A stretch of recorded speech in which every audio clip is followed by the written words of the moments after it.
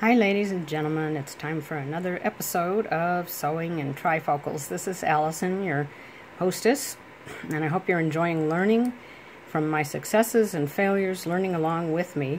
And I do have a little bit of fail tonight. I apologize for my absence. I was under the weather and they gave me some antibiotics that also made me feel pretty lousy. I'm back in the saddle again, and here we are in an evening after my work day is through, and I want to show you the hilarious result of the underwear experiment. First of all, I apologize for the fan noise. We're having heat and humidity here in California. Anyway, as you can see here, this is the Kwik-Sew pattern. And according to my measurements, I was in size extra large. So that's what I traced and cut out. And I had some interesting results. Sorry, I needed to turn the camera sideways so that you could see.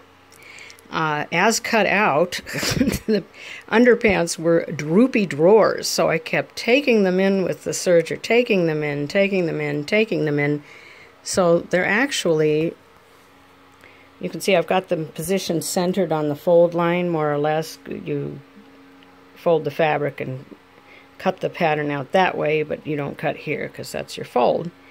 So, okay, I cut out view A extra large, which according to my measurements was the right view. I have wound up creating an extra small, which is kind of hilarious. I think they are just convinced that we American women are going to lie to ourselves about our size on a sewing pattern. So it looks like these run very large, but at any rate, that was kind of funny. The other thing, my panel that I made inside of power mesh didn't work out too well. So I'm going to take it out and just have these be regular old under britches. And it is as if Nancy's Notions, another one of my favorite companies, knew what I was dealing with, because lo and behold, I got a catalog a couple of days ago, Sew Your Own Lingerie, including smoothing shapewear, and I'm not too embarrassed to say I need some professional direction on how to make shapewear.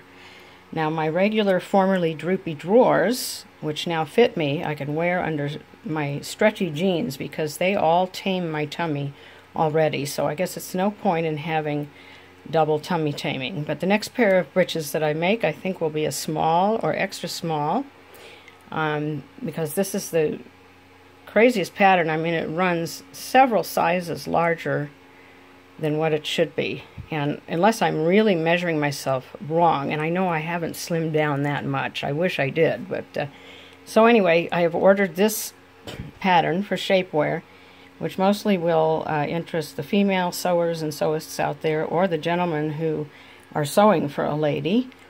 And I like this one, which would go under a skirt or a dress and gets all those target areas. And they have other, they also offer the fabric here.